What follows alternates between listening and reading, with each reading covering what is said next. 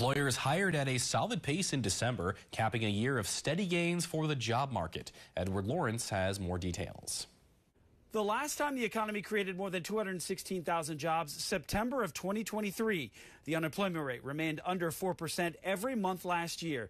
In a statement, President Joe Biden says the report confirms 2023 was a good year for workers, adding, "I know that some prices are still too high for too many Americans, and I am doing everything in my power to lower everyday costs for hardworking Americans."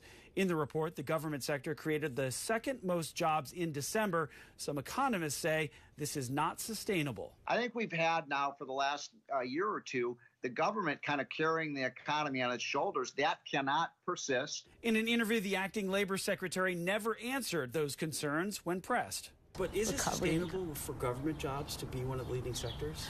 Well, I mean, the question that has been asked all year long was, is this growth sustainable? And we certainly saw from 2022 to 2023, right, the average number went down significantly into a more sustainable figure. This report may give the Federal Reserve pause about cutting rates as early as March. Average hourly wages up 4.1% over the past 12 months.